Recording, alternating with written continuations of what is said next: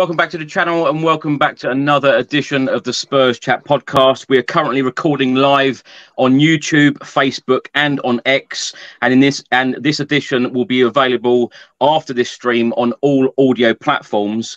If you're watching or listening to the live show on Facebook, YouTube or X, please do get involved. Give us your thoughts on Tottenham's season so far. And of course, our head coach, Ange Postecoglou. But before I start, I do have to start with some very sad news. It has been brought to my attention that Tottenham Hotspur fan Peter Hain has sadly passed away. Peter passed away at his home after a 10-month battle with cancer. A well-known Spurs fan, a former Tottenham Hotspur Supporters Trust board member and secretary, a man that contributed so much to the Spurs family and local community. Thoughts and prayers are with his wife Jill and his family. Rest in peace, Peter.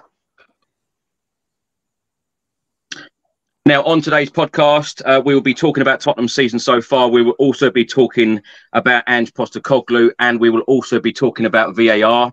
Let's introduce the three guests. We've got channel regular Craig Dearman back with us. Craig, how are you? Yeah, well, good, Chris. Looking forward to this. Again, happier times for Tottenham. Really looking forward to getting Ali's insight about what's to come and how right he was the last podcast we had him on. So, which pains me to say a little bit, but there you go. He was spot on. Well, we've also got Celtic fan Ali back with us, Ali Ross. Ali, so nice to have you back. Of course, the last time we spoke to you was a couple of months ago when Ange Postecoglou was appointed as Spurs boss. You told me that evening that the only thing bad about Ange Postecoglou was his jumpers. I think you're right so far. I think we're all happy. We're all extremely happy with the managerial appointment. Yeah. How are you, first of all? Yeah, I'm good, thank you. It's good to be undefeated in the league again so far. That's both of us, actually. Yeah, no, it's been good. I think you guys have got a winner in Ange, and he's proven himself so far, anyway. I like his jumpers. We all did. It was kind of tongue-in-cheek. Well, the players are all calling him Dad, and he said the other day it's because probably the way that he dresses. So I did think of you when he said that. Let's introduce our other guests all the way from Malta. We've got Melvyn with us, of course, channel regular. Melvyn, so nice to see you at the Liverpool game before the match. How are you? How did you find it? Yeah, I'm good. You know, delighted with the result, you know, and I'm sure we're going to discuss the craziness that went on. I'm happy that, you know, the atmosphere is returned to the stadium after last season. I think last season was such a downer that I'm just happy we have, you know, the attacking, flowing football back, and we have a manager that complements that style of play, and yeah, it's just positives all around, and we had a really good start to the season, something that probably most of us did not expect. Maybe Ali predicted that this would happen, but yeah, because I listened to the last one, and I told Chris I'm excited to hear what you're gonna say about, you know, what's gonna happen next, because you predicted the first part of the season. Now tell us if we're gonna win a trophy or something like that. So you're 1 for 1 at the moment. So I'm excited to see what Ali's gonna say. Keep it going. Well, Ali's smiling. That's a good sign. But before we talk about Ange Postecoglou, I want to start by talking about VAR. In the last couple of hours, Craig, let's start with you on this. In the last couple of hours, the referee's body, PGMOL, have released a full audio from the VAR hub relating to the Luis Diaz goal that was incorrectly disallowed in the Tottenham v Liverpool game on Saturday. This image that you see on screen now, on the live stream, it said 2D line on the boot, check complete, it's fine, it's perfect. The referee then said, well done, boys, good progress, game restarts with a free kick. The replay operator then said, wait, the on-field decision was offside, are you happy with this? The assistant VAR said yeah. The operator then said, are you happy with this? The assistant VAR then said, offside goal. Yeah, that's wrong, Daz. VAR then said, what? The operator then said, on-field decision was offside. Are you happy with this image? Yeah, it's onside. The image that we gave them is onside. The assistant VAR then said he's played him, he's gone offside. The operator then said Ollie is saying to delay. VAR then says pardon. The operator then said Ollie's calling in to say delay the game. The decision is onside. VAR then said can't do anything. The replay operator then says Ollie saying to delay the game. VAR then says Ollie. Fourth official Mike Oliver then says yeah. Operator then says delay the game, stop the game. VAR then said they've restarted the game, can't do anything really, can't do anything. Assistant VAR, yes, they've already restarted the game. VAR then said can't do anything. Assistant VAR then says no. VAR, I can't do anything. And then VAR then starts swearing. Craig, what on earth did you make of this? I'm so sorry I couldn't play the actual audio clip due to copyright reasons, but I hope you got the gist of that if you haven't seen it. Do check it out, because this is an absolute shambles, in my opinion. I know that Spurs obviously got the 3 points. We've won against Liverpool on Saturday. Delighted with that. Of course, we're up to second in the Premier League table. But you just know, karma, what goes around comes around, and Spurs could be on the end of something like this. We know full well, because we've seen decisions like this before. An armpit in the Champions League final, of course, a penalty was given and the game was then ruined. Craig, what did you make of this incident on Saturday? I think you've hit the nail on the head by saying that these things are going to come around again, and we've been on the receiving end of more than one of those. I mean, I think it was Jota should have been sent off last year, and then he goes on to score the winning goal at Anfield. So yeah, look, this one against Liverpool was horrific in that it was so bad. It was an absolute shambles, like you say. I don't like coming down hard on the officials, because people say it's a tough job. Yeah, there's a lot of tough jobs out there. There is a lot of tough jobs out there. There's jobs tougher than that, let me tell you. And they should be getting it right. But it took the technician, I think it was, or wherever they were described, to actually say, hang on a minute, the on-field decision was... This is what I was going to say. It's the operator who is doing most of the talking there. Exactly. And what I don't get is the whole communication thing. All someone needs to do, and these people are paid a lot of money, they're professional people in this job, all they've got to say is it's offside, it's onside. Exactly. It's as simple as that. Yeah, and I think, when you actually listen to it, I've listened to it a few times before the stream. It's almost like they seem to be rushing everything. The VAR and the AVAR seem to rush every single part of that. Check complete. I think it's because Carve said it on Sky. It seems like they're under so much pressure from everybody to get these things done quickly, which is what we've all asked for, and yet they got it wrong, which is understandable if you're looking at it from a speed perspective. But the fact it was so bad, we all sitting at home, you wouldn't have had the benefit in the stadium, but everybody at home, as soon as you saw that freeze frame, you thought, oh God, yeah, he's onside. And it was absolute. I couldn't believe what I was watching when they said check complete, and they started the game again. But when he obviously hearing that, couldn't they have then? They're saying they couldn't stop the game because of protocol. Well, I think everybody. I don't care if you're a Tottenham fan, Liverpool fan, whatever. If they'd stopped the game when they said stop the game, then at least you'd have come to the right decision, and VAR wouldn't have taken as much stick for what it is, surely. And look, we benefited from it wrongly, didn't we? But that's just my opinion on it. It's a shambles. I can't really say that I understand the error, because it seems so simple, and it's the guy, the techie guy, probably by the sound of it, that's the only one that spotted it. It's bizarre. But people saying do away with VAR. If it hadn't been for VAR, the on-field decision was offside. So just drop that in there. Yeah. Ali, what did you make of it? Do you have these terrible decisions in Scotland? Yeah, it's a bit more backward up here as well. It takes a bit longer, I think.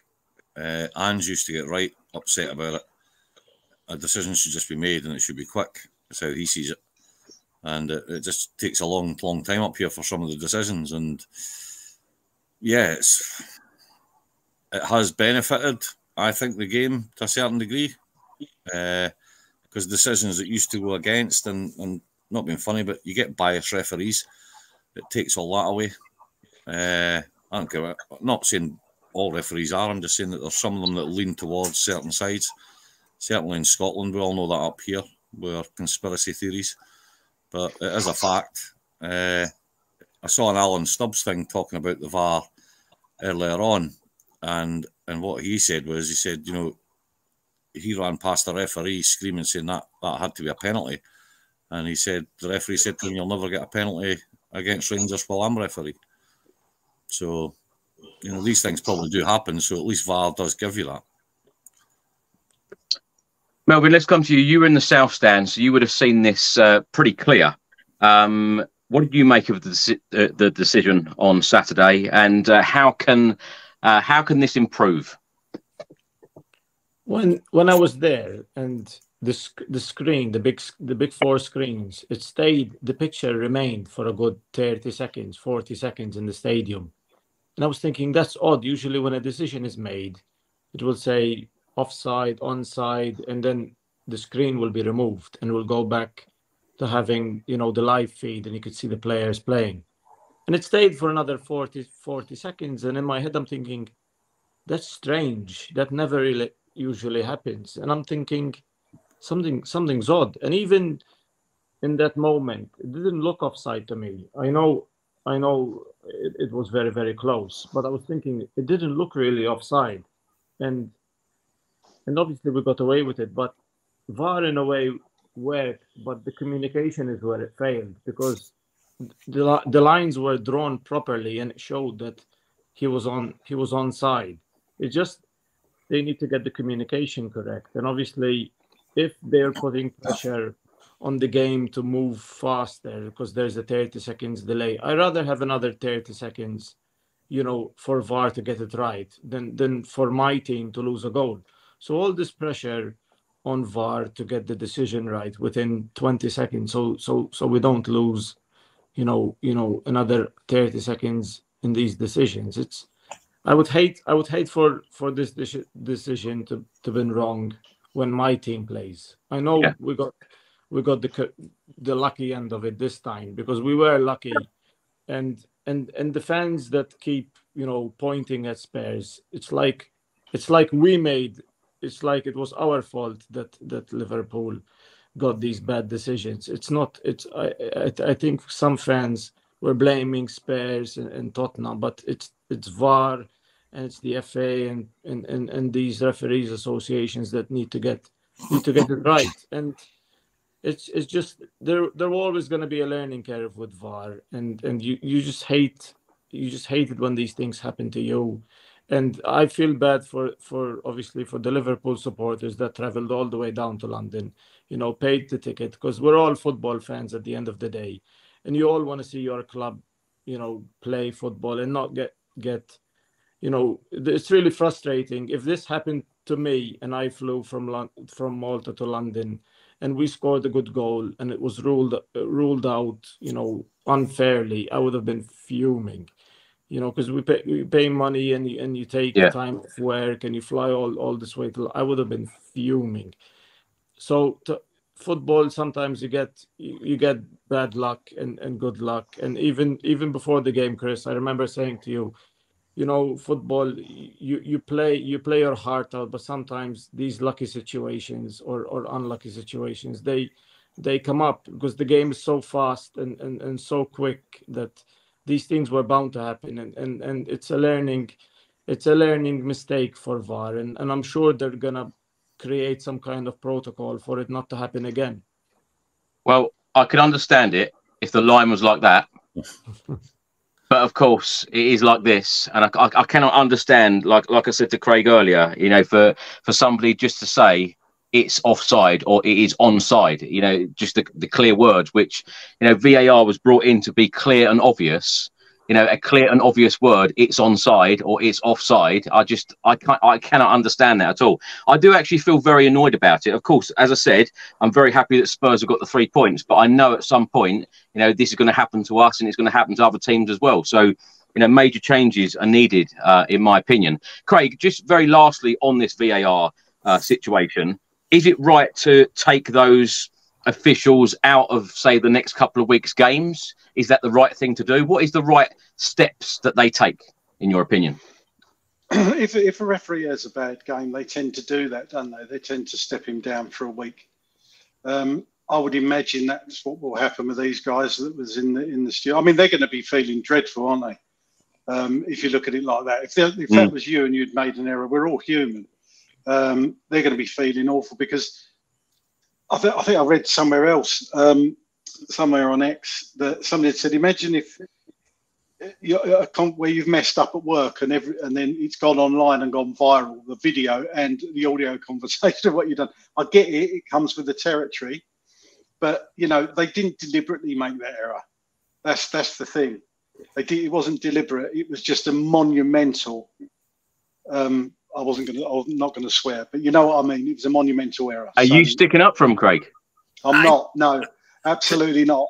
But it was a dreadful decision. I'm just saying it was a terrible mistake and it shouldn't have happened. I think that, do you know what? It's a business. My 12-year-old would have got that right.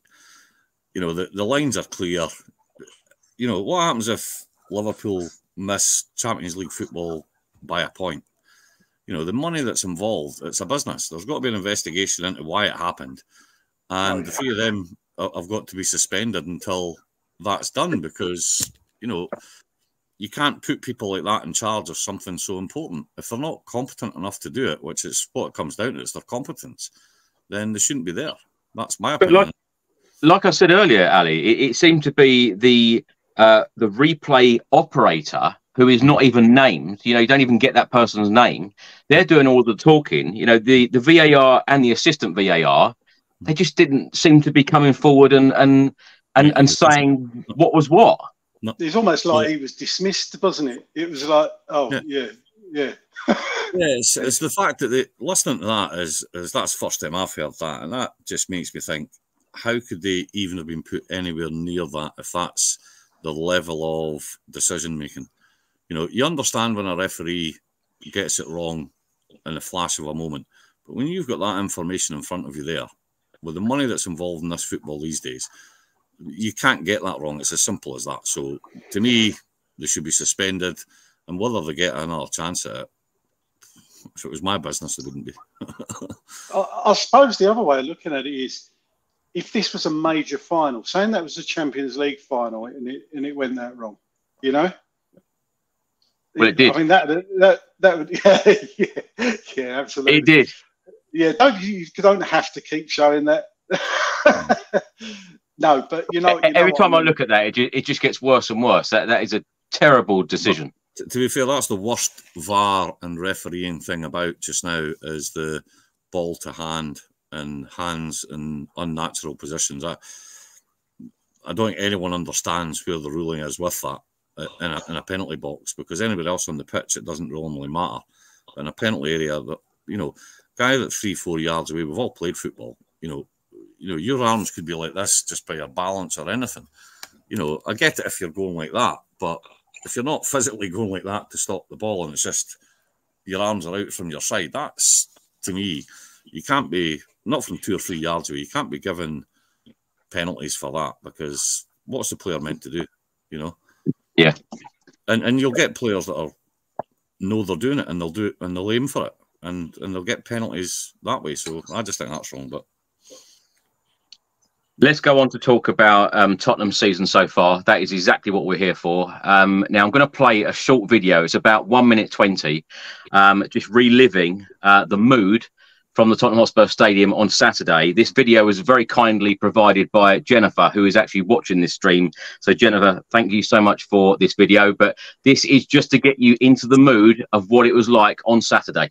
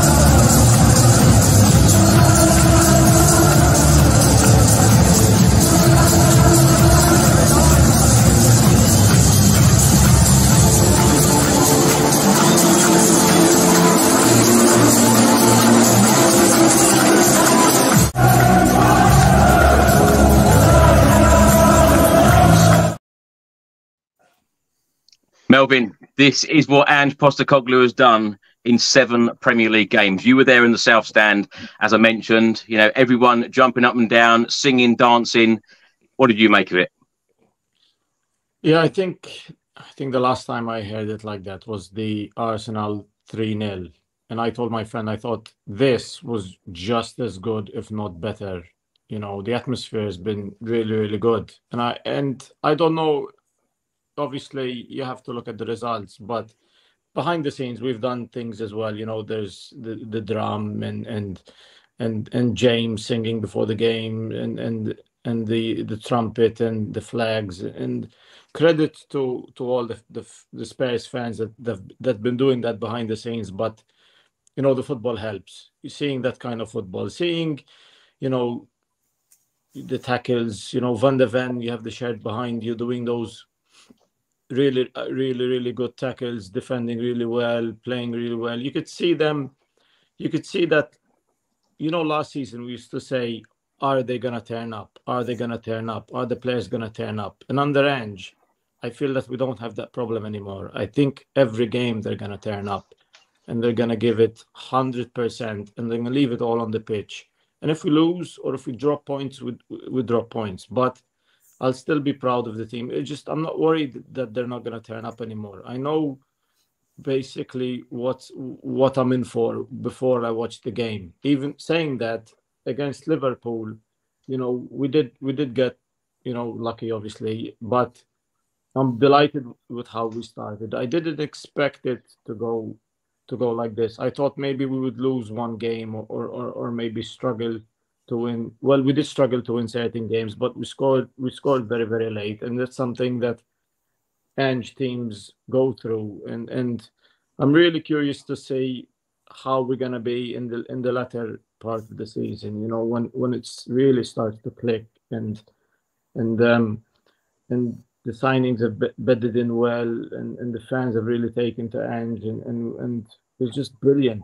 It's brilliant, and I'm really curious to see if Ange is going to push the club behind the scenes to, you know, not to be static in January, to see if we're gonna push out for another signing, if he's gonna push out for more players. It's interesting. It's going to be interesting to see what's going to happen behind the scenes and on the pitch as well. Craig, let's come to you. Melvyn touched on there about the Arsenal atmosphere under Antonio Conte. That was superb. That was a lot of singing from the Tottenham Hotspur fans, and it was a great atmosphere. But it wasn't anything like this. This was a party atmosphere. Even before the Sheffield United game, one of the viewers, Jan, I actually walked round to see James Black, who Melvyn also mentioned, you know, channel regular and singer at the stadium. And she even said to me, I feel like I'm at a pop concert. You know, the atmosphere at the Spurs stadium so far in the 3 league home games under Ange Postecoglou, it seems like everyone is smiling, everyone is happy. It seems like everyone is partying. Everyone thinks that we're going to win every game at home because, of course, Ange has got this unbelievable home record. You saw the video there, how it has changed in these few months since Ange has arrived. It's incredible, isn't it? It is, and dare I say, all predicted by Mr. Ross in the bottom left-hand corner. It was mental. The thing about the game against Liverpool was the manner of the win. It was the last minute. It was the drama. You know, had to be drawn that, obviously you wouldn't have got anywhere near that reaction. But it's because we won in those dramatic circumstances, almost for the last kick of the game. Then everybody's just up, and it was just a phenomenal. I mean, I could only wish to have been there. I couldn't get tickets. I tried. It would have been one of the. I heard some people left early. My God, why would you leave a game early? Do you know what, Craig? I was actually going to mention that as well. A lot of people normally leave early, but even Vicario joked on Instagram this week saying we do it so you don't leave. I didn't see a lot of people leaving at this game because, of course, Ange has already said, you know, a couple of times that we go until the very end. And, you know, you see the amount of minutes that go up at the end of the game now as well. And Spurs do go to the very, very last minute. And I think that's full credit to Postecoglou as well. Yeah, and he said, didn't he? Look, bring it on. He said, 30 minutes extra time. We'll still be here playing. You know, we'll give you a game. And I think Ali said last time, he said his motto at Celtic was "We never stop," and I think it's kind of the same with us. And he's just been phenomenal, and he's created all that. I just wish the club would get the rights to an instrumental version of Angels, because it just needs, as much as I like Robbie Williams, you don't need him singing that. You can't hear the crowd singing all the words properly. They need a proper instrumental version of Angels, and then let the crowd sing. So that would just be perfect. But you know, with the Fonz and everything else, I mean, who didn't like the Fonz? Come on, you know. And then seeing Henry Winkler doing the video. Ali probably doesn't know what we're talking about with that. I do. You did see it. Yeah. So, but yeah, and obviously James Black. I've sort of a few messages with James, and to have your lyrics out there and having 62,000 people singing the lyrics you wrote, I can only imagine what that must be like. Just phenomenal. It's a great time at the moment. Ali, I don't know whether you're used to that kind of video and you're used to those scenes and you're used to the atmosphere, but it's very new to us. Ange Postecoglou has transformed this Tottenham Hotspur team and certainly transformed the Tottenham Hotspur fan base, with everyone smiling at the moment, because we have had a couple of very mediocre years. You know, certainly the entertaining or the lack of entertaining football at the Tottenham Hotspur Stadium, particularly under Jose Mourinho, Nuno Espirito Santo and Antonio Conte. Are you used to these scenes? Is this normal for you? Yeah, well, look, Celtic have got they're well known for the noise that they generate in the stadium. You know, the Green Brigade, they're our kind of, I suppose, the ultras or whatever you want to call them. They start at the beginning of the game. They do tifos. They're there the whole game singing. You know, but the whole fan base sing. You know, it's not just them. And European nights are second to none. You know, you're just not going to beat a European night. I mean, you get all the Barcelona players saying it's the noisiest they've had a stadium and stuff like that. You know, these people just don't make it up. You know, and I just think that when you think about what Ange has done, you know, it's all about adrenaline, isn't it? You know, it's all full on for the whole 90 minutes. So, you know, he gets the players pumped up, which then gets the fans pumped up. You know, if it's the fans that need to follow along with what's been produced on the park. If it's boring football, then you're hardly going to get up for it. But if you're full on it and you know they've given everything for it, then it gives you that kind of pride. And yeah, I think it's all about adrenaline, really. Ali, how would you describe Tottenham's season so far? Because, of course, we have played 8 games, 7 in the Premier League, of course, unbeaten. We started the campaign away at Brentford, 2-2 draw, then beat Manchester United at home 2-0, then beat Bournemouth away 2-0. In the Premier League, beat Burnley away 5-2, then beat Sheffield United 2-1 after being 1-0 down, came back with 2 late goals, drew with Arsenal 2-2. Perhaps Spurs should have nicked the win at the Emirates Stadium, and then, of course, beat Liverpool 2-1. We did also play Fulham in the Carabao Cup, drawing 1-1 but losing 5-3 on penalties after Postecoglou made 9 changes. What have you made of the season so far? Because I remember the last time you were on, you were saying that Postecoglou, when he started at Celtic, there were a lot of doubters out there when he was appointed, and he didn't start. He didn't have the best start, did he? Yeah, he had 3 losses. I think it was either the first 6 or 7 games. So when you come to Celtic, then, well, you've just lost a Rangers manager for doing the same thing. You know, he's 7 points behind, or they're 7 points behind now. You know, that's a sackable offence in Scotland. It's as simple as that. So, but what he did do is, you could see what he was doing with the team, the style of play he was implementing. All of that was there.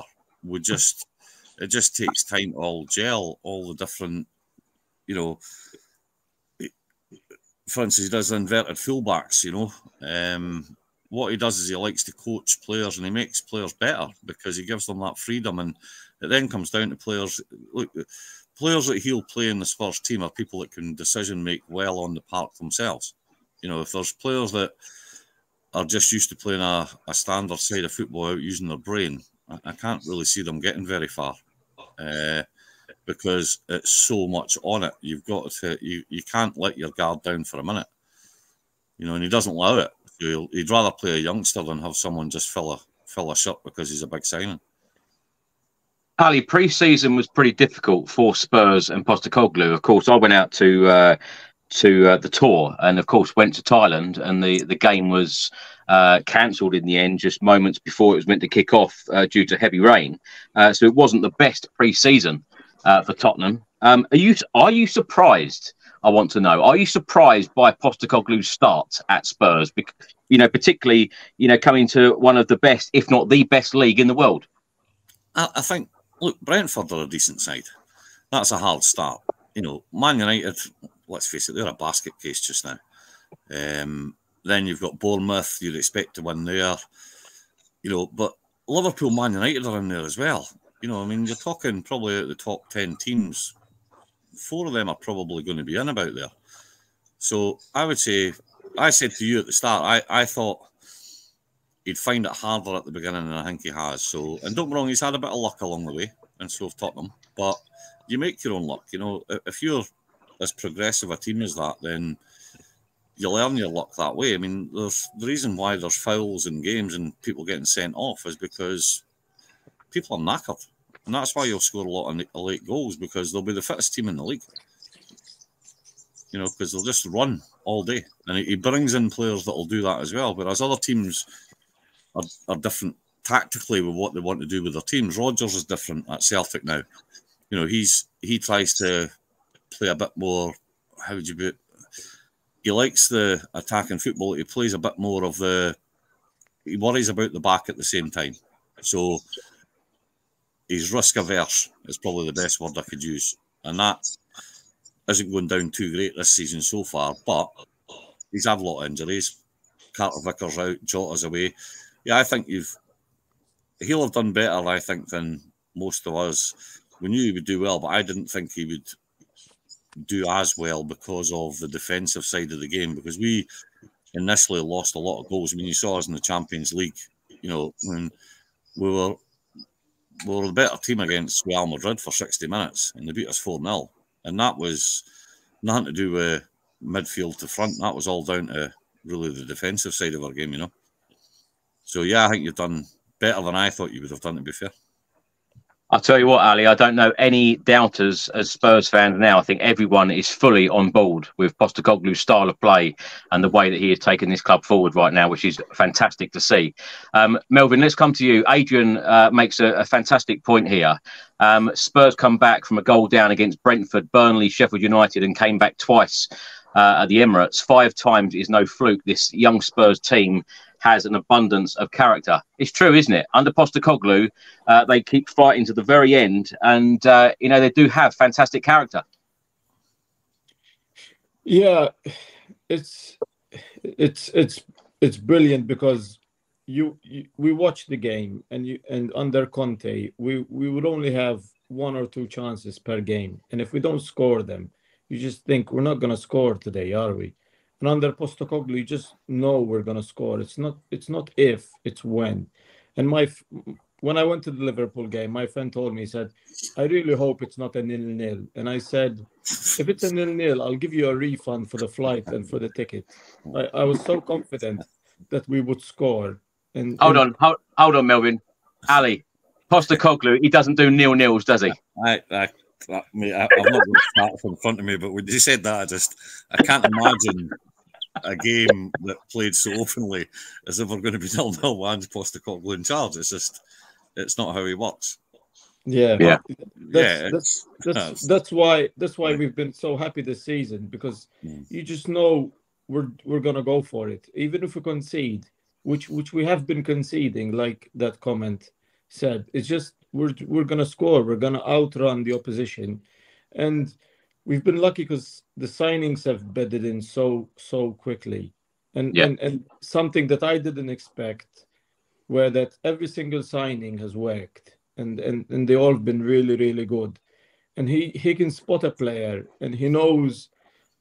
Even Brendan Johnson, when we were linked with him, I didn't think, why are we going for this kid? Why? And then when I saw him play, immediately I was thinking, okay, I can see what he was thinking. He really fits his system. He's quick.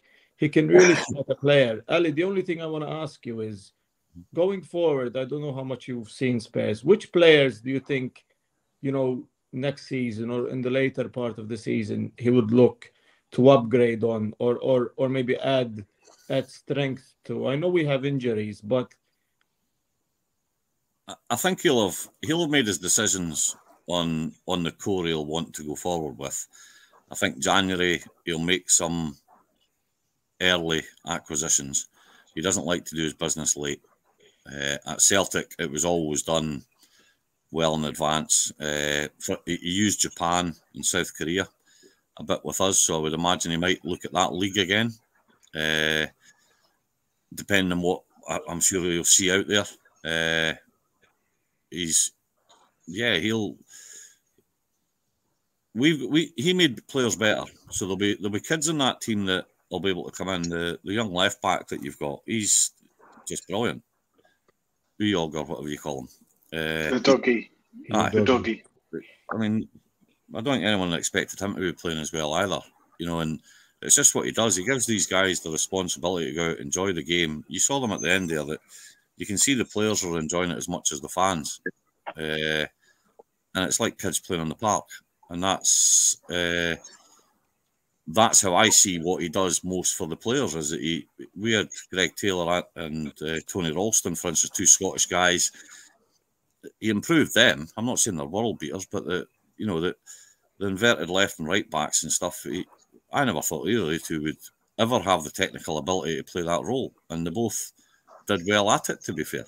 So if he can do that with that and what he had, then, you know, you guys are, what was it, 440 million or something, your turnover, compared to our 80 odd, 90 odd, 100 odd. You know, your TV money's ridiculous. So you're going to be able to bring in better quality stars. It's as simple as that. Your TV money allows you to do it. So he's going to work with higher quality. But I wouldn't expect him to go for your finished article big stars. I don't think he'll do that. And I don't think that's Spurs' model, to be fair. You know, I don't think they go looking for, you know, he'll look for the next, you know, great player that's going to come up and out there, because they need to fit his system, and he can work with them because they're coachable. Whereas you bring in players that have got a bit of attitude about them, it can disrupt the rest of them. And then you're paying more money for them, and then there's disruption with that. I just think that he'll keep doing what he's doing. He'll make acquisitions. I think he won't have been looking at everything working perfectly now. He sees everything as a progression. So he's starting now. Next transfer window will be that progression, then the next one will be that one. And eventually, believe it or not, the play will become a lot more slick, and you'll see little changes, because he'll add little things to the game. So a lot of the phases that he does, for instance, these phases they're all trained on the coaching, on the training pitch, you know. So they'll have been given so many phases now, but you can't learn them all overnight, you know. So you'll add phases to it, you know. And he had to go against low blocks all the time at Celtic, you know, and we found a way. And yeah, a lot of them were late minute goals. And it's just about believing, and he makes the substitutions. He's normally quite good with that at the right time. And it's about energy. People get tired playing against his teams. You know, no matter how much pros there are, especially the bigger teams, because, you know, they'll be playing 3 times a week as well. You know, whereas the ones that aren't playing 3 times a week might have a bit more energy, believe it or not. So that's probably why you'll maybe do better against some of the bigger teams this year that you've maybe struggled with before, because you're just going to have the energy to keep up with them and tire them out.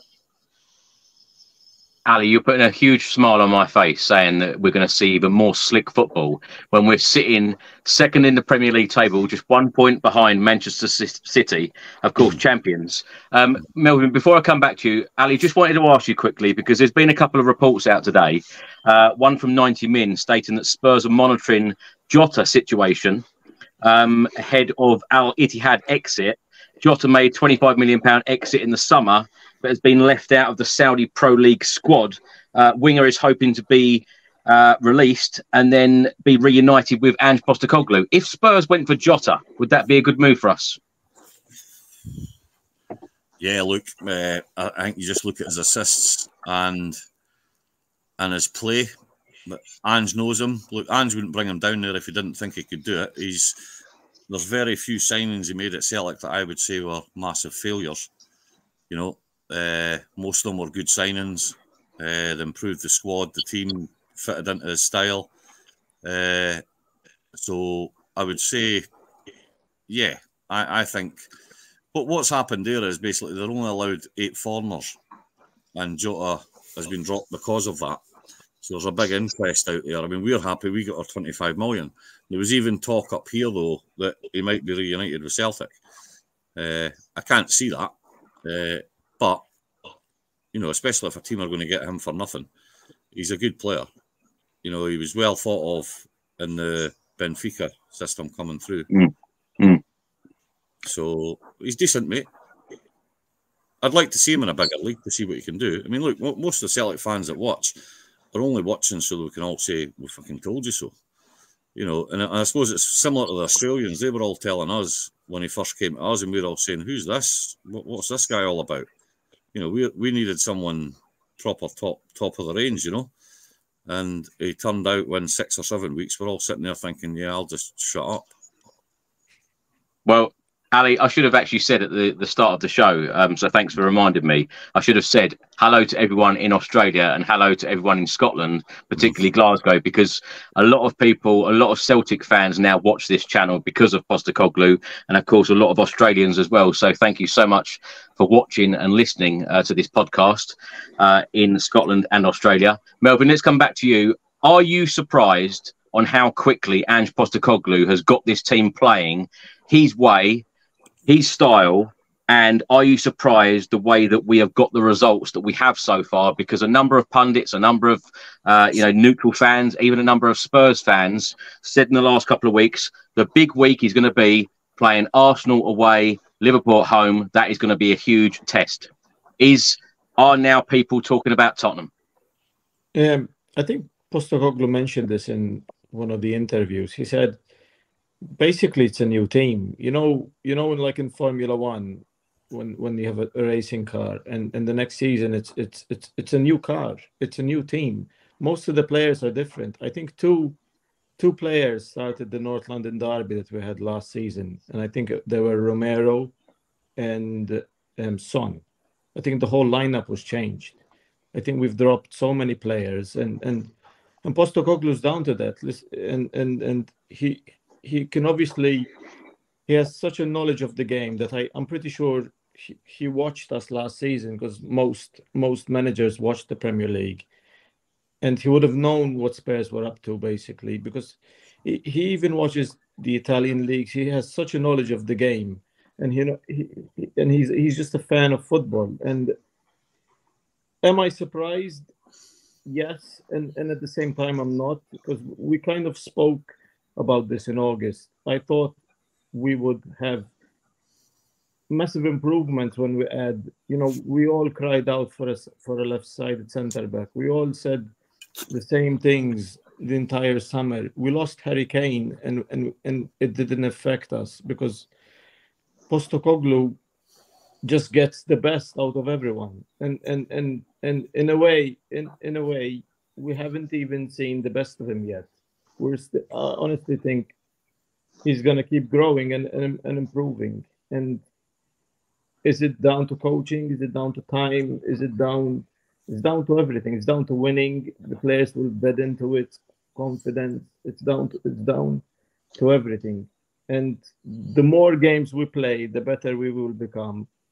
And our next 2 fixtures, you just think, okay, let's take it game by game. Let's not get carried away. If we beat, Luton and we keep winning, the next couple of fixtures are winnable fixtures.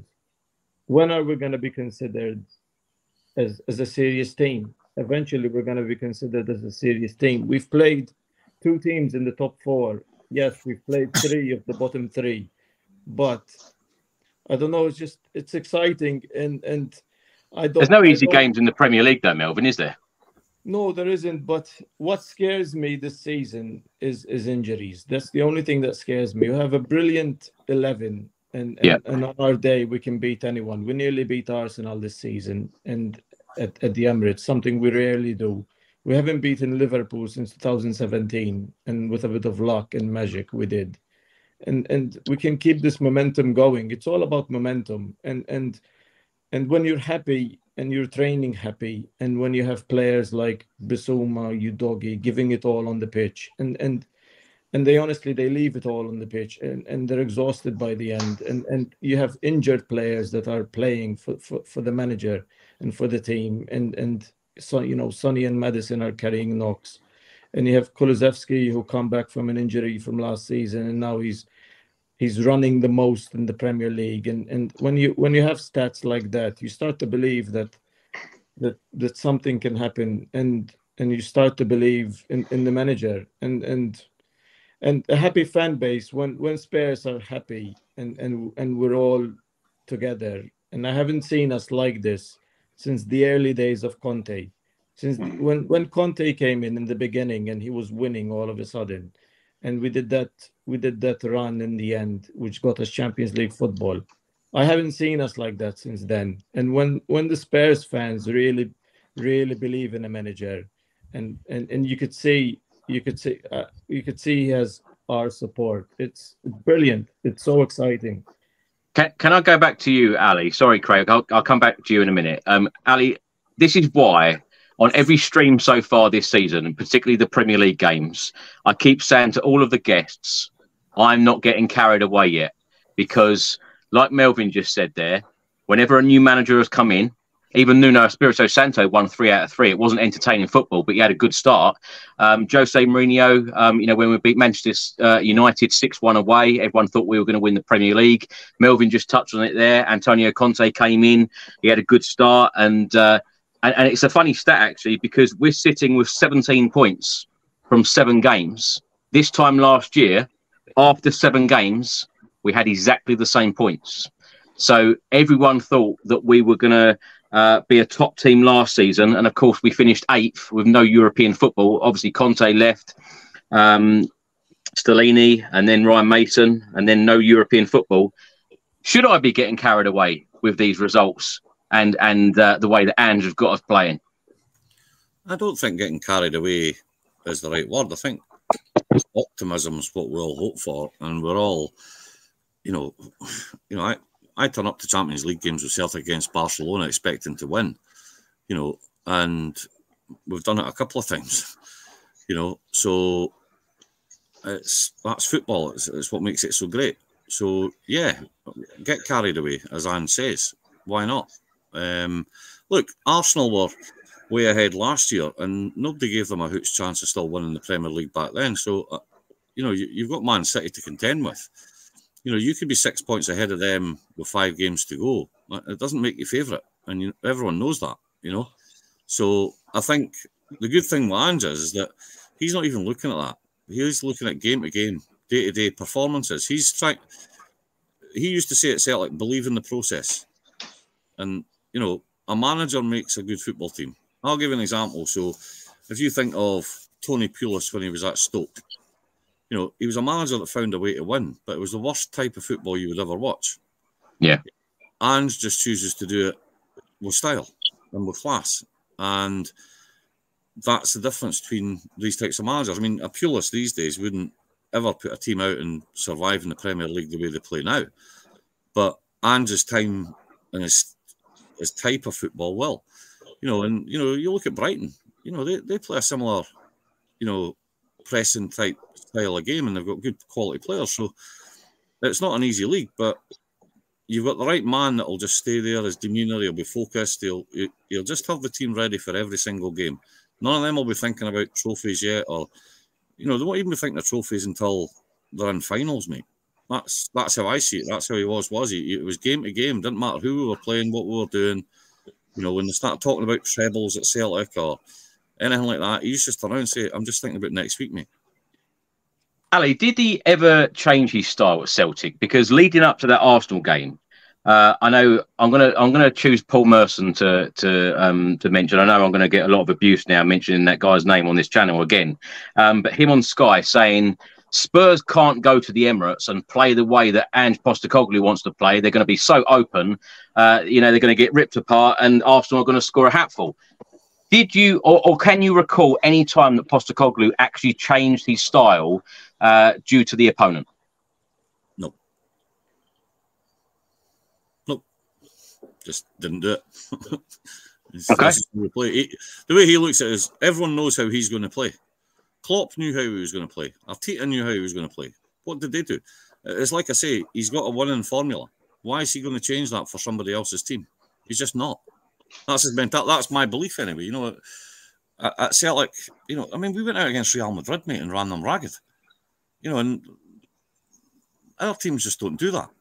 And yeah, we got beat 4-0, but the fans were still appreciative. We were all gutted that he went to you guys because we were looking forward to him in the Champions League this year. This section we've got now, I think he'd have done well in that section, you know, with the team and the style we were playing. But he's not here, and we've got Brendan. Ali, have you bought a Spurs shirt yet? That's never going to happen, I'm afraid, my friend. And especially with my friend Mark Diamond on the call. Yeah, no, I know where my loyalties are, but happy to discuss with you guys as well. I've got. I bet you were looking out for the results all the time, though, aren't you? I am, yeah. Well, it was mainly because of some of the comments I made. Things like Son will score more goals, third top goal scorer. You get rid of Harry Kane. You got rid of Harry Kane. All these type of things were all inevitable as far as I could see the way Ange is. You know, and Maddison's a great buy. His left and right backs, they'll be more involved in football than they've probably ever been, coming inside and that. I saw a comment as well about from Glenn Hoddle slagging Ange, saying that, was it Sticky brought on, was his name? He brought on one of the players, and he was basically saying that he should have had him out wide.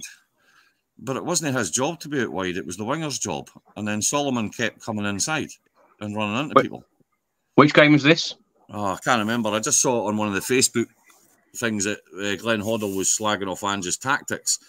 But that wasn't his position. You know, was it Shrill or something like that? Begins with S. I don't know who that is. Skip. Solomon Skip. Yeah. Skip. Right. Yeah. So he was saying that Ange had a pop at Skip, I think it was. And he said, but Ange put him in the wrong position or played him tactically wrong, got his tactics wrong. But he didn't, you know, because he was saying that he should have had him out running down the wing. But that's not what Ange put him in there to do. You know, that was Solomon should have been staying out wide. You know, and he wasn't. So this is what I mean by it'll get slicker, guys, is that things like that are going to happen when you're trying to learn this. You know, eventually the positions and the transitions and the play and all the different phases that he'll play, it'll be trained on them, you know, so they'll know what they're doing. And it's just all second nature stuff for them. It's just boom, boom, boom. And that's how it seemed at Celtic. It was like some of the players we had there, I'm shocked at how well they played, to be honest with you. And, you know, it was more from a skill set. You know, it was like, you would think they would bounce off their shins and stuff sometimes with some of the players, but honestly, mate, some of them were just playing so well that I think it's because they don't have to think. You know, players are better when they don't have to think. When they think, they make mistakes quite a lot. And I think it's just everyone's such instinct to them, and he wants them all to play with instinct. You know, he wants them all to just play, right? You know how to play. So if you've got a tactical brain in you at all, then you'll have a great time with his football. And they'll love learning it as well, because he just wants them to. He can't make a team win. They've got to go out and do it for him. You know, so he just gives them the tools and lets them just run ragged. And it works. I don't know how. It just works. Ham writes here, the under-21s are doing really well. Do you think any of them could start in the first Spurs team? I certainly think that Jamie Donnelly will get opportunities from the bench. Of course, he was named on the bench against Liverpool on Saturday. A big step up for him, and hopefully he'll get more opportunities in the near future. Craig, let's come to you. I want to talk a little bit about injuries to key players, because Melvyn touched on it there, and I've said the same in recent weeks. James Maddison has been a revelation since he's walked through the door, you know, from Leicester City. And when you think £40 million. What a steal for someone like James Maddison. Or if you want to put another way, £30 million plus Harry Winks going the other way. Incredible business. Heung-min Son, of course, through the middle, scoring a number of goals, as Ali's mentioned. And then, of course, the defence, really important. Van de Ven has just fitted into this Tottenham Hotspur team remarkably well, alongside Christian Romero. And the other thing I wanted to talk about is the way that Ange Postecoglou appointed Heung-min Son as captain. And then, of course, Maddison and Romero as vice-captains, I think is a masterstroke from our manager. But with injuries, does it worry you about injuries going forward? I know we're out of the Carabao Cup, so we haven't got that many games coming up. Limited amount of Premier League games in the next couple of months. But an injury to one of those key players, I know Postecoglou done a great job in the summer by offloading a number of players, and I do expect a couple of players to come in the January transfer window. I don't know about you, but and then in the summer we go again. Postecoglou has said in press conferences, on a number of occasions that it is a process. We're going for a rebuild, and it will take time. But do you worry about the injuries going forward? Yeah, I do, to be honest, because it almost heightens it more, doesn't it, when they're playing so well? And you only have to look at that Carabao Cup game to see that the sort of second string just aren't quite up for it. I know that was a funny game. That was a really funny game. And technically we didn't lose because it was a draw, but we went out of the cup. Me and Ali were talking about those 9 changes the other day. I'll ask you about it in a minute, Ali, actually, because I'd like your opinion on that. But it does worry me, Chris. Like you say, the key players, Maddison, Son. I mean, Son's been just back to what we all know. And I think you said in one of your earlier videos, I can't see him being out on the left again now either. He's going to be through the middle. He's going to do what Harry Kane did. And like Ali said before, Son's going to love playing under Ange, and he clearly is. And giving Son the captaincy was an absolute masterstroke, and the vice captaincy to Maddison and Romero, given that responsibility. I just think they've all been awesome. But you lose until we get another centre back in. Whether we go back in for Tapsoba in January, I don't know. But it's quite clear we're one injury away from Eric Dyer coming in or somebody like that. And we can't. We just the drop off. You can see now. If it was ever any clearer, Craig, let me just stop you there. When I was standing just above the tunnel, when all of the players were celebrating on Saturday, all of the players were celebrating over by the south stand. Pierre-Emile Højbjerg walked down the tunnel. He had no interest in celebrating with the rest of the squad. Now, you mentioned Eric Dyer there. Do you think that Eric Dyer would come in if we had an injury to either Romero or Van de Ven? Or do you think Ashley Phillips is in front of Eric Dyer? I don't know. If I'm brutally honest, having watched Ashley Phillips in the under 21 game at Colchester, it was really good to see him. And he looks assured. He looks strong. He looks like he knows what he's doing. He's very good positionally. He seems very strong. He probably would, actually, thinking about it, knowing how Ange, under Conte, 100% no, it would have been Dyer. In fact, Dyer would have probably got in ahead of Van de Ven. But the fact that Ange trusts in this youth, he obviously sees something he likes in Phillips, and he's keen to bring the youth through. So I suppose you would hope that Phillips would get that chance. And just going on to the youngsters, Chris, Jude Soonsup-Bell, he looked pretty tidy. And the keeper, is it Josh Keeley? Yeah. And made another outstanding save last night, I believe. I'm sure a lot of people that are watching and listening to this would have heard of Josh Keeley, but just keep your eye on Josh Keeley. I think he's Irish, Chris, isn't he?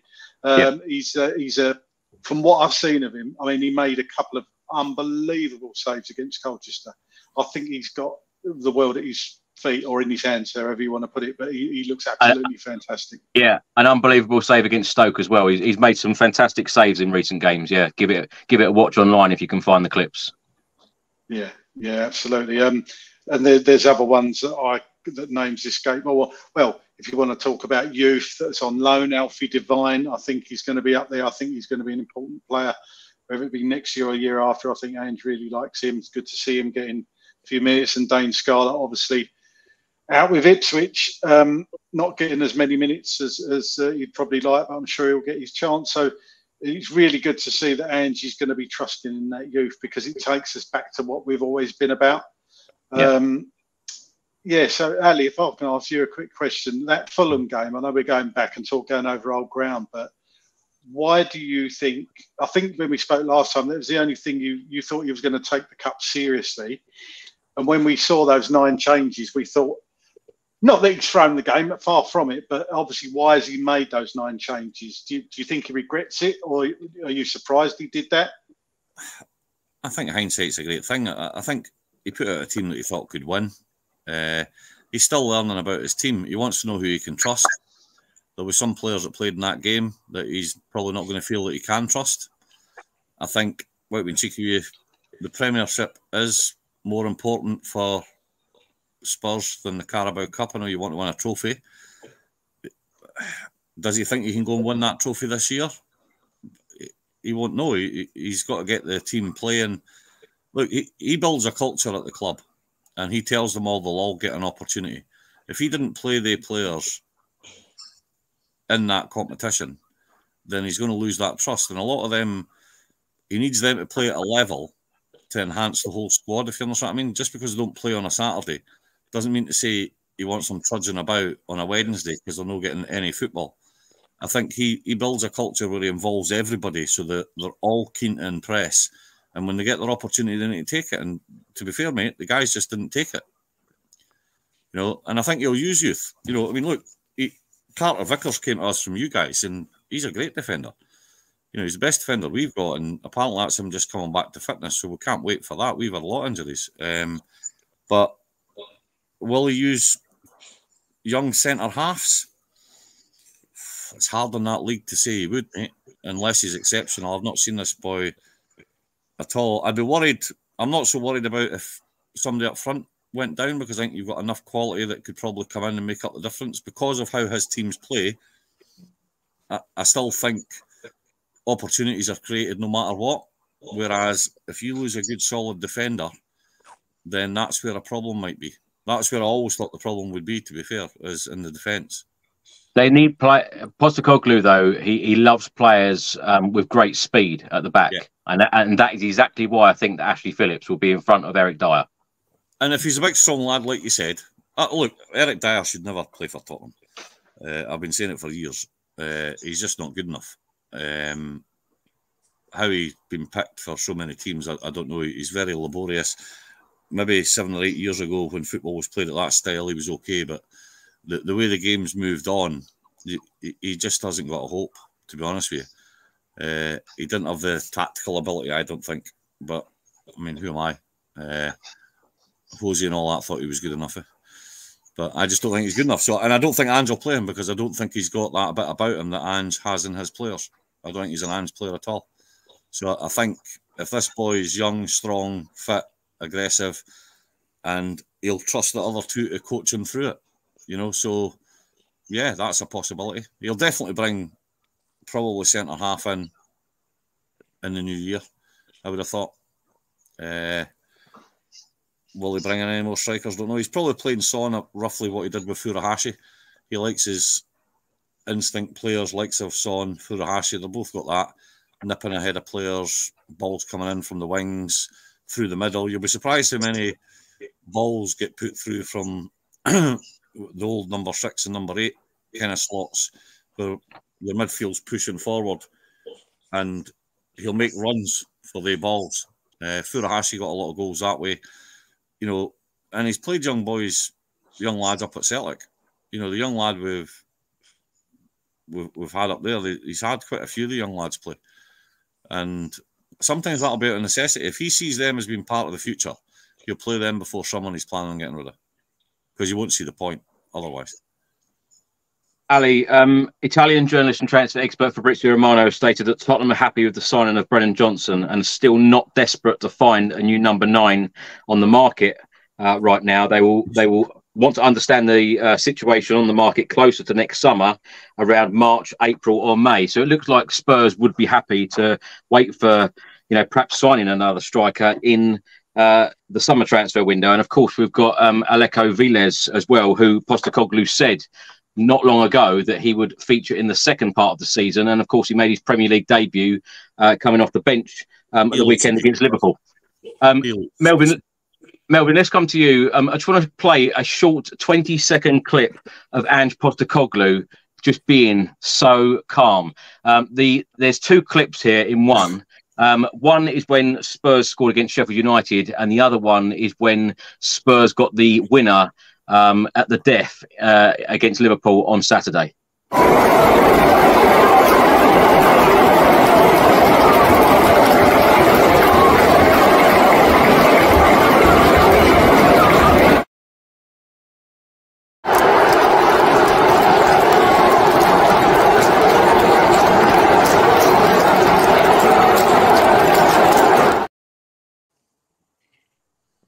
Melvyn, we've gone from Antonio Conte running down the touchline, screaming, shouting, swearing at his players, demanding this, that and the other from his players, to Ange Postecoglou just being completely calm.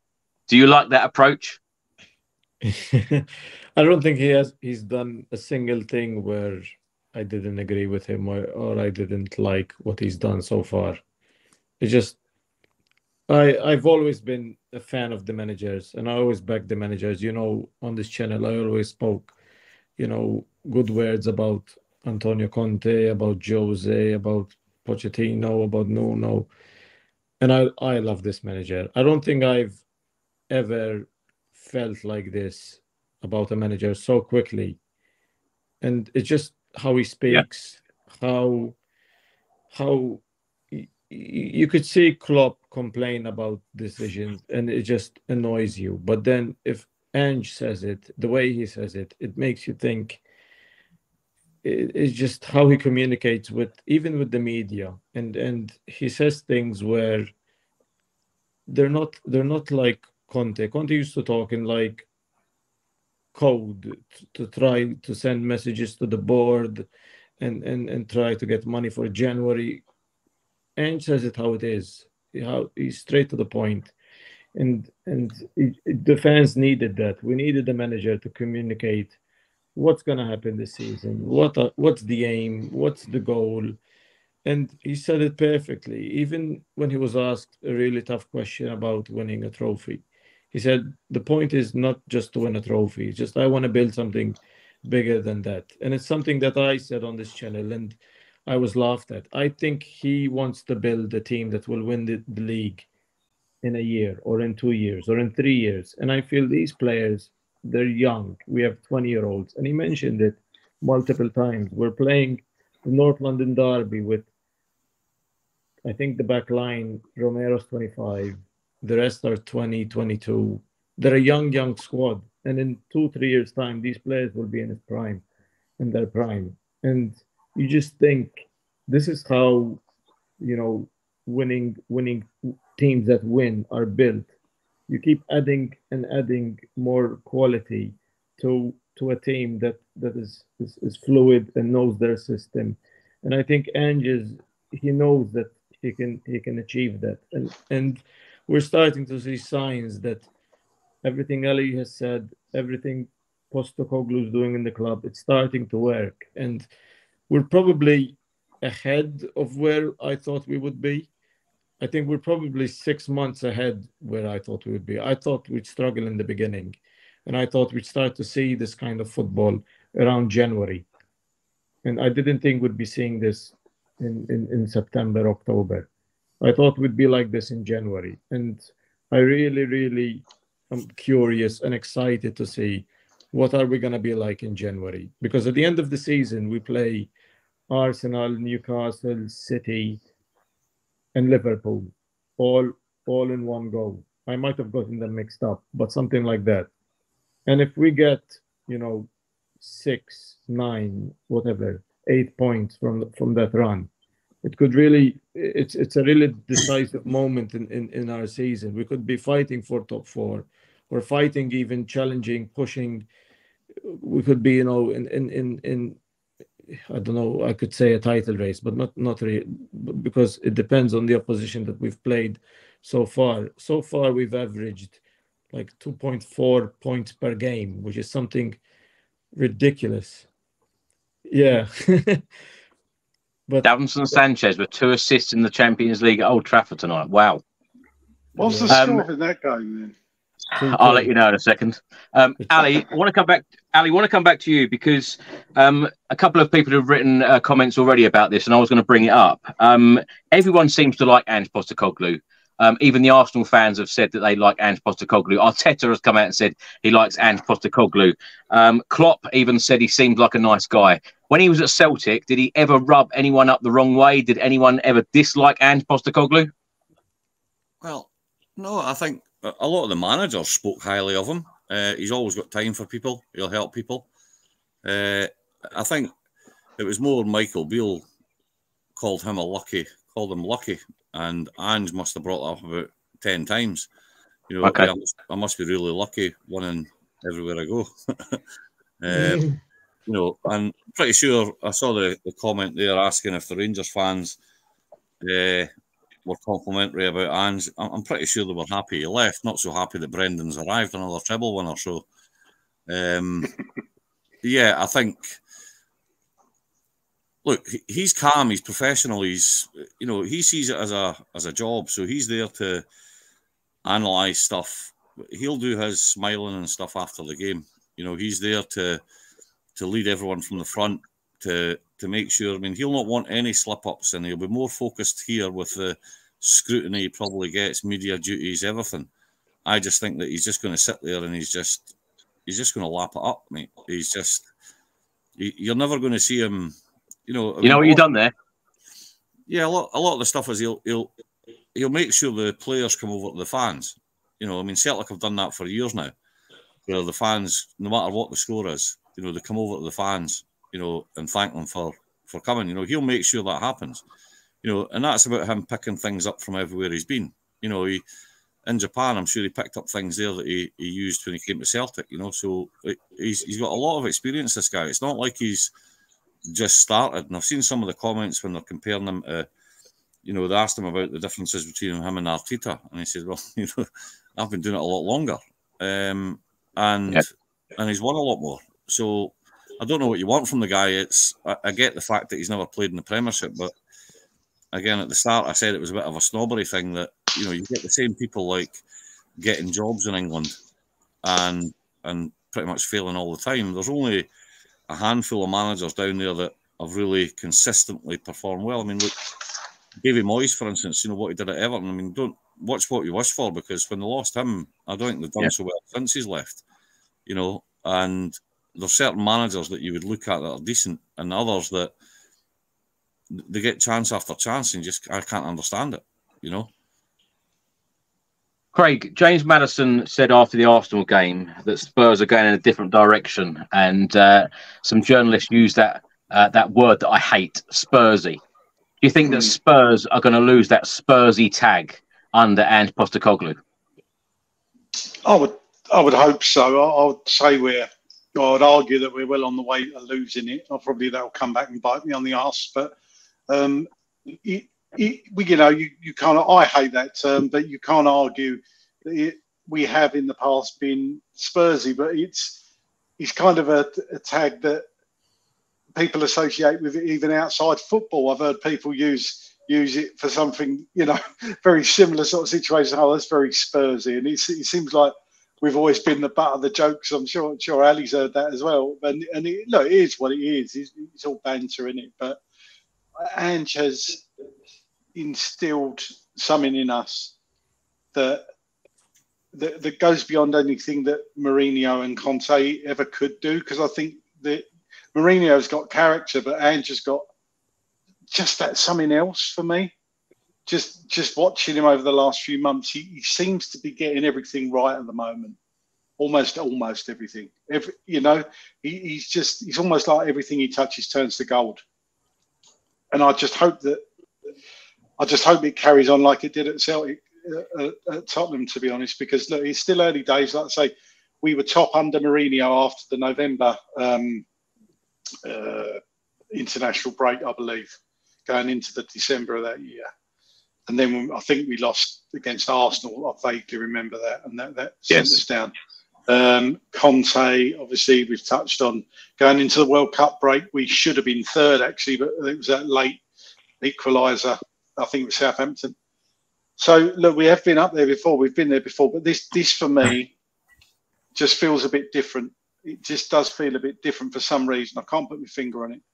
But it just feels different to the Mourinho and the Conte. And I'm not even going to mention Nuno. It just seems different, and it seems more akin to the peak sort of Poch years. I know people don't like talking about Poch on this channel, but it's part of our history, and that's what it feels like. And we all remember how good that felt, and that is very similar to what Ange has brought us. So, in answer to your question, I think we're well on the way to losing that, if not already. Ali, what would you say was the hardest moment for Ange Postecoglou at Celtic? What was the most difficult moment he faced?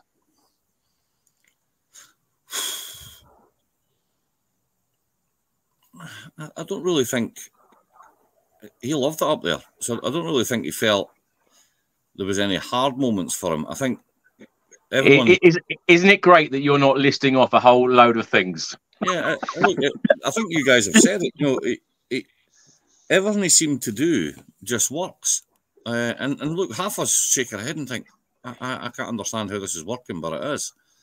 You know, he's quite infectious, and I think for me, with him, he sets this process that's been successful over all these years, and he's continuing that now. And as for losing the Spurs, look, if they lose a game of football, it'll be forgotten there and then by him. He'll move to the next game and they'll play the same style of football. They'll go through the same process. They'll do the same things. Nothing will change. He's not going to... Where you see some managers, they'll start changing their style because they get beat a few games and things like that. He's just not going to do it, you know, because there's no point. You've just spent half a season coaching your players to play one style of football. Why would you change it and then confuse them? You know, not funny, footballers tend not to be the brightest bunch in the world. You know, they're not that intelligent, you know. I'm sure some of them are, just like anyone, but, you know, they want simple direction. They're like children in a way. You know, give them boundaries, tell them what they need to do, and that's what he does. He is like a father figure to them, because he just says, right, this is what I need you to do. Game in, game out, that's your job. Just do your job. You know, take risks. You know, don't be afraid of making a mistake. We'll all make mistakes. We're human. You know, and I think that's where people buy into him, because he doesn't come into the changing room. I don't imagine he does anyway. I mean, I've never been in the changing room, although it would have been great to see that. But he doesn't seem the type that he's going to go in and harangue players that make a mistake, because he's told them, go out and make mistakes. And that's what he does. Yeah. So I don't think he's going to then hassle them for it. I'm sure they'll sit down, they'll go over it, and he'll say, right, this is what you did wrong. They've got to learn from it. And I think that's what he means by the process and the progression, is that he teaches them how to learn by their mistakes. And you know, it's the goals that a lot of Celtic players scored and the calmness of it. And it was just almost like it was all automatic and expected, and it was all choreographed, if you know what I mean. It was good that way. So I think you're in for a good ride over the next couple of years, to be fair. Will you win something? Look, he's going to try, you know, and you've seen what how he's playing now. You know, he's going to have runs in the cups like that. You know, I can't imagine there's going to be that many teams that are going to be able to stop it when it gets going full flow. You know, you've got your top teams, but they don't always win the cups either. So cups tend to be a lot of luck involved in cups. And to be fair to Ange, he does get quite a fair share of his own luck. I think you make your own luck. You know, the style he plays, he tires teams out. It's relentless. And that's what he's like. And that's what he'll do. I don't think you'll have any worries there at all. Ali, are the Celtic fans missing Ange, and what's life been like for Celtic since he left? Yeah, definitely. I think what we miss the most is that, you know, even you talk about the media, the guy himself, you know, I'm not saying it's like losing a father figure, but he's such a great person. I mean, when you listen to Brendan Rodgers speak on the media now, you know, it's kind of night and day to Ange. You know, when Ange is there, you're expecting a nice wee funny quip at some point where he turns around and says, "Listen, mate," you know. So I think yeah, we miss him quite a lot because I'd have liked to have seen how we could have progressed it further, because I don't think he was finished at Celtic. And I don't think any fan did. I don't think he did. So I think where you've got him, you know, where he had us after just a few years was just amazing. And I think if he'd had the chance this year with the players we were bringing in and stuff, he'd have progressed that again. So we're hoping that'll happen under Brendan Rodgers. He's a good manager. Look, you know, Scottish football, you're not going to get, you know, the top managers in the world coming to us to manage us, you know. So, and look, I know you guys don't like Daniel Levy and stuff like that, but Spurs are a well-run club. They don't waste a lot of money. He's hard to deal with. You've got a great stadium. The money and revenue you're bringing in from that. I mean, I looked at the figures of 2022, all the different things you're doing there. You know, that's going to stand everybody in good stead at Spurs. You know, I don't think it's about the money that we've spent, Ali. I don't think it's about the amount of money that we've spent. I think we've just spent money very poorly in recent years. Tongi Ndombele, Giovanni Lo Celso. I know Lo Celso's being given a chance under Postecoglou at the moment. But when you look at those two players, £100 million between the two of them, they're very, you know, that's just a good example, those two. And we've had many other players that have been a waste of money or not done so much at the football club. I think Ange will change that, because he'll decide a lot more. Is it not right that your chief scout's left as well? Yeah, he has, and there has been a lot of change, and there still is a lot of change to happen because, of course, a new director of football needs to be appointed. And Postecoglou has already said in the last couple of weeks that it will make his life easier working with a director of football. So, you know, we're looking forward to that. But it's funny, although we've had this great start to the Premier League season, there is still so much to do at the football club. But we're all pleased because we are all going in the right direction. So as long as we're going in the right direction, then we're all happy. Melvyn, let me come to you. The players so far this season, and I want to mention Yves Bissouma because, of course, he struggled big time last season under Antonio Conte. Conte didn't give him many chances. I know he struggled with injuries as well. But with the players that you've seen so far in the 7 Premier League games that we've played, who are the players that have been the real standout performers for you, and who do you think that Postecoglou can perhaps get that little bit more from? It's a tricky thing to answer because we're not really a one-man team anymore. I think it's more like a collective unit with the entire squad. You can see how well they've gelled together and how happy they are. They seem to be playing together. I've been impressed with Vicario. I've been impressed with Udogie. I've been impressed with Pedro Porro, who we bought last season, and he's been playing brilliantly. Kulusevski is showing what he showed us last season. Obviously, he's not scoring as much as he did, but he still scored 2 goals. I was impressed with Brendan Johnson when he came in, when he played against Arsenal. Richarlison on the left, I think against Liverpool, he was brilliant. I think Son plays better as a striker. I think Ange is learning more about his players game after game because he's tweaking the lineup every now and then. Like he started with Emerson Royal, and then he's played Pedro Porro ever since, and then he played Son on the left, and then he put him in the middle and left him there. I think he's learning more what he can get out of the Spurs team from game to game. I've been impressed with Bissouma, obviously. Even Papa Sarr played a really, really good game, in the San Siro, and then he wasn't played since. And then he kept playing Skip Conte, and Ange never plays Skip. I think he likes his midfielders to have legs, and it's something that I noticed that every single game he uses 5 subs, or very close to 5 subs. Yeah. It's probably because he knows by the end of the game the team is tiring out, and he just wants to keep fresh legs. And his substitutions have been really, really good. Something I noticed. And there's so many more minutes to play as well, Melvyn, now. Yeah, these subs. I think losing Perisic was a massive loss for us. Yeah, I know he's not a starter, but massive loss. I mean, he's such a good impact player. When you have a tired defense and you've subbed in Richarlison and you maybe have Velis and you're, I mean, he's so effective from his set pieces, dead ball situation. It's just a mess, and to have such a bad injury so late in your career. I think I messaged you, Chris, when I found out. I just said to you, I don't think he'll play again for Spurs. I just think it's such a bad injury, and I think he has 1 year left on his contract. it's up at the end of this year. So with an ACL, by the time he's recovered, his contract may have expired. But I'm with you because at that Liverpool game on Saturday, someone like him can always find that killer ball into the box and have that great delivery, providing a goal. So I'm with you on that fact, Melvyn.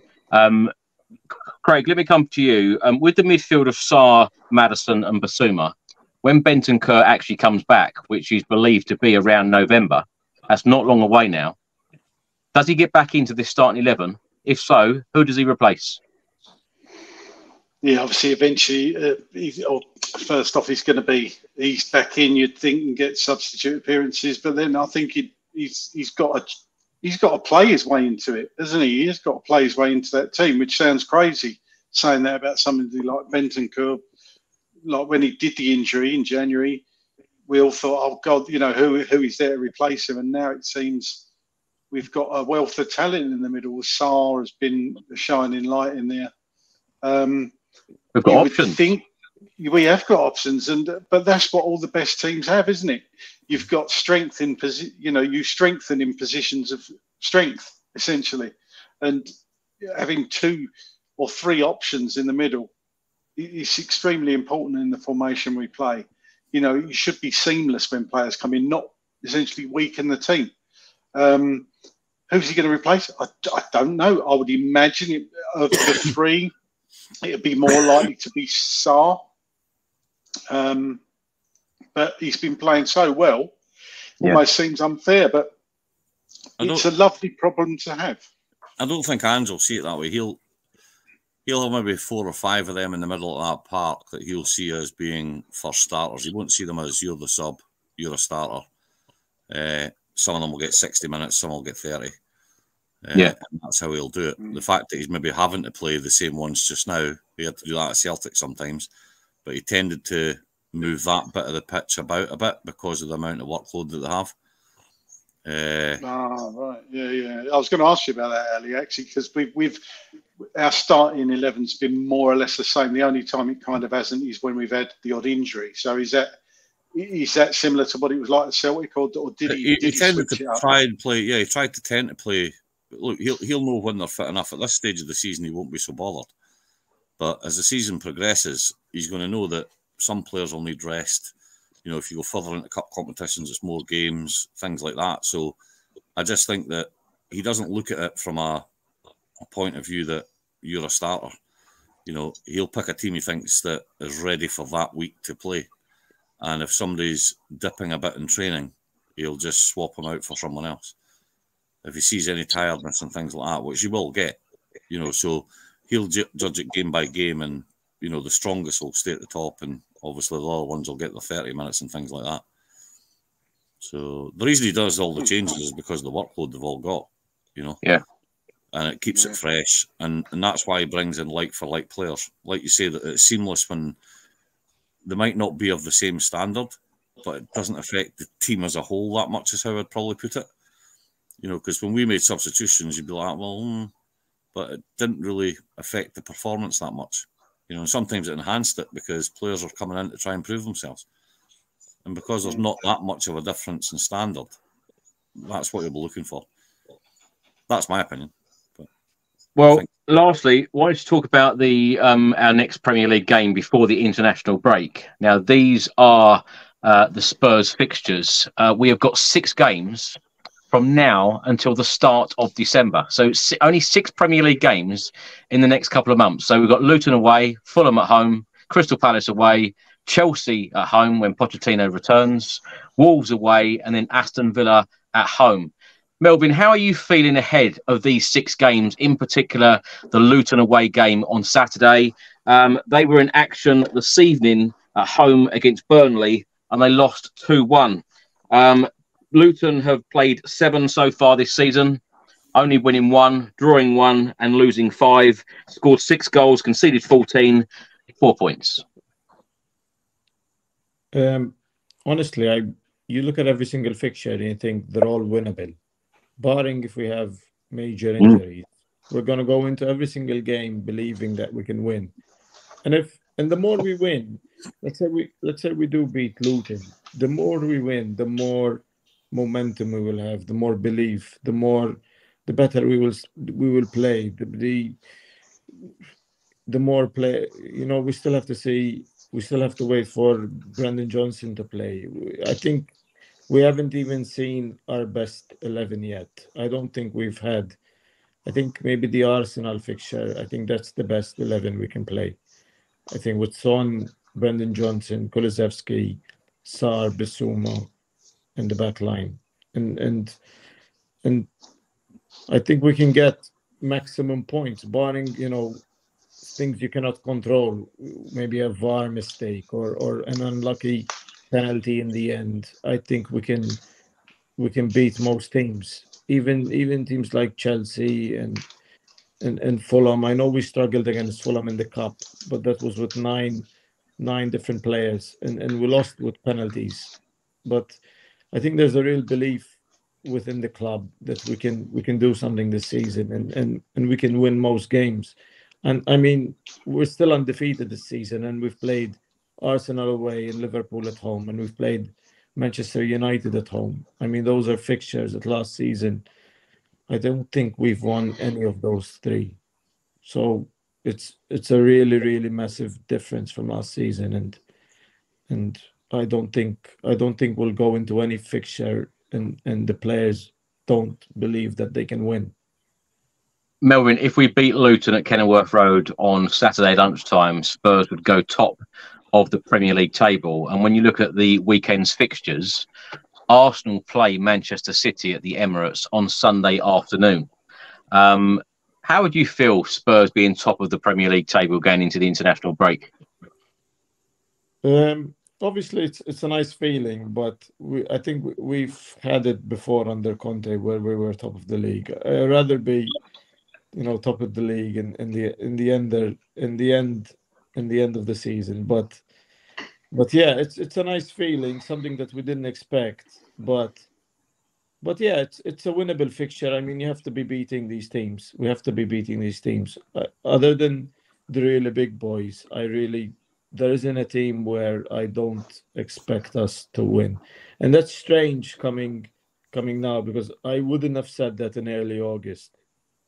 I think early August is just like I said before. I think Ange has changed our expectations and our perspective of the team. I think we're way ahead of schedule. And I know even you said don't get ahead of ourselves, but we've seen enough from this team where we know where we are at this point. And teams like Luton, we have to be beaten. We have to beat them. See, Craig, I was standing in the pub with Melvyn on Saturday and I said, don't get carried away. We've been here before. Don't get carried away. Are you getting carried away now, Craig? Do you know what? Inside, I am a little bit. I just try not to show it. But how is it wrong, like Ali said, to not get carried away a little bit? That's why we love sport. That's why we love football. It's to get carried away, to get drawn in and sucked in, and then, as being a Spurs fan, as we all know, ultimately be let down eventually. But they keep bringing you back. They keep bringing you back, and one day it's going to happen. And who's to say it's not going to be this year? I'm not saying we're going to win the league or anything like that, but wouldn't it be lovely to be in the hunt? From where we've been over the last 3 years, I'll take that at the moment. I'm not greedy, but imagine being in this position going into the last 6-7 games. It would be unbelievable, and I think it would be important. It would be an achievement, a hell of an achievement, to be top going into the international break. Because for 2 weeks, every time one of our players looks at the league table, it's not going to move. Nothing's going to change. And you would think if we beat Luton, then Arsenal are not going to beat Manchester City by that many goals if they do beat them and go above us. And obviously the only way we can avoid being second if we beat Luton is a Manchester City win. So yeah. Who knows? Who knows what's going to happen? All we can do is win our games. Luton would be, with all the greatest respect to Luton and Luton fans, Luton is a sort of game I'd be expected to win, whether Conte was in charge, whether Mourinho. That's not us feeling entitled. It's just a matter of fact. So I expect a decent Tottenham win on Saturday and nothing else, to be honest with you. The curse of the early kickoff and all that, I couldn't tell you what our stats are. I do vividly remember us not doing particularly well at the early kickoff on a Saturday, but we just got to get on with it, and hopefully we'll come out victors. But you what, mate? I says Ange will just get them up earlier. Yeah, absolutely. I'll just like to say, Chris, I watched your video. You was on with Timmy and the Australian radio station, Rowie and Timmy. Your mates. My mates now. But it's great to see that they're Tottenham fans now because of Ange. Time, yeah.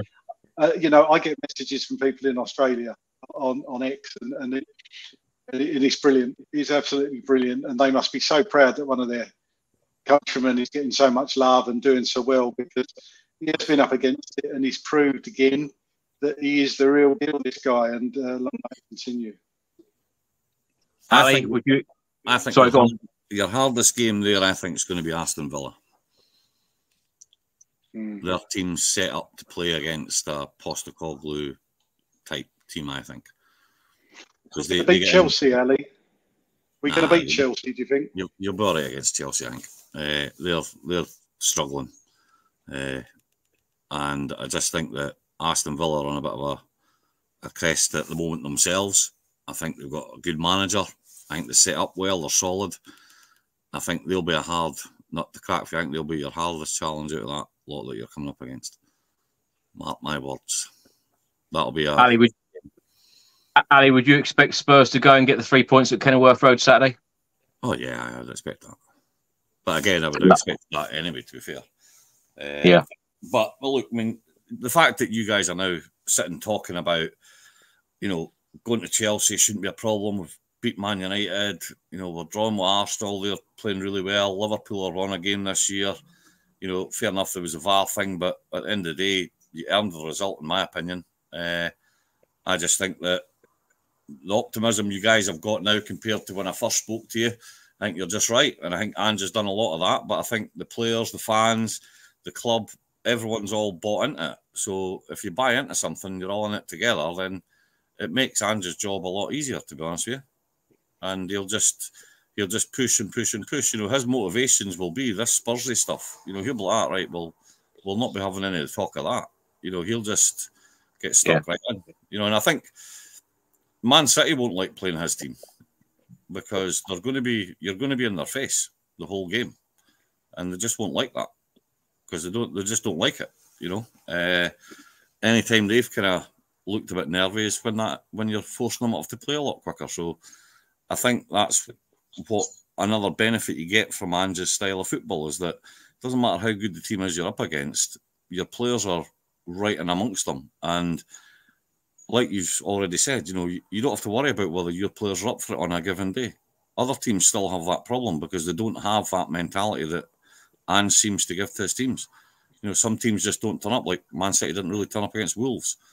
They're going to have games like that. I just don't think there's going to be any game where you guys aren't on top of, your game, to be honest with you. Because that's how he sets them up. He sets them up to go out and race out of the tracks, as they say.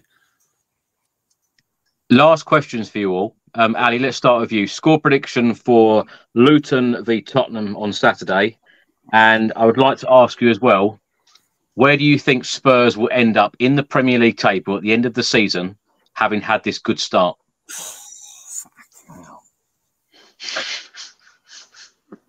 Right, I'm going to go with against Luton 4-1 with a Son hat-trick. Get that on your keeping. And where will you come in the league? Man City is going to be hard to be above. I don't think Arsenal will have the same type of season. I think Liverpool, yourselves, Arsenal, and possibly Aston Villa, to be honest with you, are probably the top 5, I would think, at the moment, and on form anyway, because I think Aston Villa are doing well. I can't really see Brighton. Look, they're playing well, but I think squad size will always be a problem for them when any injuries come along. Yeah, I'm going to go third, mate. Do you say third? Yeah. Wow. I didn't expect that. Melvyn, what are you saying? I've got to back my man over. You need to get that Spurs shirt, Ali. Not happening. West Ham will be second. The next time you're on here, you'll be wearing a Spurs shirt, I'm sure. If you win the league, Melvyn, I'll put a Spurs shirt on for you. I'm going to hold you to that. Yeah. And a tattoo. I think 2-0 to Spurs. You know, it'd be nice to have a clean sheet. And I think we'll get fourth spot. Okay. Craig? I'm going to be super optimistic, right? I'm going to be totally disrespectful to Luton and say we're going to win 5-0 Saturday. And because I genuinely think we're going to give somebody a tonking this season. I think we are going to get a tonking, by the way. I don't know who that will be from. I think we will eventually. But I think we will when it all comes together. I think it could be another result like the other week. And where are we going to finish? Head says fourth, but the heart says third. So I'm going to agree with Ali. That is 2 places up the table more than I predicted at the beginning of the season. So I'm going to say third as of now. Wow. God, you're all so positive. I'm going to say 2-0 or 3-0 Spurs win on Saturday, and I'm going to say Spurs will finish top 6. I'm not feeling that optimistic as yet. I think that there's a long way to go. You're being cautious. I know. I'm letting myself run away with me tonight, but I don't care.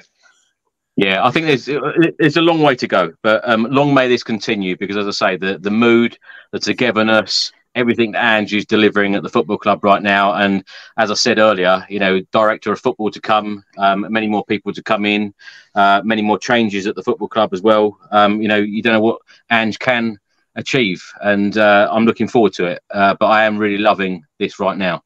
Melvyn, thank you so much for joining us this evening. Pleasure having you back. Look forward to seeing you in England again very soon. I'm sure you'll be booking those flights when we're playing football like this again. Yeah, I told my girlfriend last season, I said, I'm not going to go to London again. I'm not going to watch Spurs again. And then we started playing this crazy football, and I was so excited to come. And it didn't disappoint, because we've had an insane game versus Liverpool. And yeah, I can't wait to be back. I'm already looking at flights and possible games, and eyeing a really big fixture, and maybe, I don't know, maybe Chelsea, maybe Newcastle, maybe West Ham. I think they're all going to be big games on the range. That's the thing. The home games are going to be all massive, and hopefully we keep winning. Actually, I forgot to ask you, that clip that I played earlier with all those fans singing and dancing, I hope you were doing the same. Yeah, 100%. Craig, thanks so much for coming back. Pleasure having you here. And where can people find you? What are you up to at the moment? Yeah, just enjoying Tottenham, really. And it's just so good to feel good about the club I support again, which is all you can ask for. Thanks for having me on again. If you want to follow me at Dearman9 on X, yeah, that'd be great. But yeah, always enjoy talking about Spurs, but much nicer to talk about them when we're doing well. So come on, you Spurs.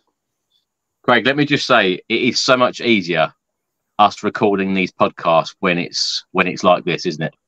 Oh God, it's so much easier. It really is. I mean, we've said before, I've been on here after some shocking defeats. I mean, me and Melvyn actually seem to go. I kind of we went through a phase where we was on after some terrible performances, and while it's good to vent, and I said to you, you know, people like to tune in to, it's almost cathartic. It's bloody hard doing these, because the last thing you want to do after seeing performances that are terrible is talk about it sometimes. As much as they say it's good to talk, I'm not sure it is about Tottenham sometimes. So, but it is easier to do, definitely 100% easier to do when things are going well. So again, long may that continue. This is only the start as well. It is going to get better, and it can't not get better with the way he does it. So it's as simple as that. You know, there is going to be a progression. The style will get quicker, better, more fluid. You know, you're not going to win every game. It's the Premier League. But I'm confident that the way he plays is some teams will have to set up in certain ways to try and stop him from playing. Do you know what, Ali? Do you know what? It's so good at the moment because no Spurs fan is mentioning the England captain that went to Bayern Munich. No one, and none of you guys have mentioned him this evening on the stream. I told you all that he would be gone. I said at the start when I came on, I said Ange just won't have him there. If he's not interested, he'll be gone. Clearly wasn't interested, so he was gone, and he wouldn't bother him. You know, I told you he had other players he would bring in. His style isn't reliant on one big striker that scores a lot of goals. You know, and I told you Son would fill that gap anyway, no bother. So, and he has. And they'll expect to score from more players. You know, we had a lot of players around the 15, 20 goal mark. So that's what he'll expect down there. He'll expect guys to be all contributing. So, yeah. Well, it'll get better as well because he's going to bring in reinforcements. Some of the players that he's got there, I mean, you see improvement in them now. Give them another 6 months, just think the improvement they're going to have then.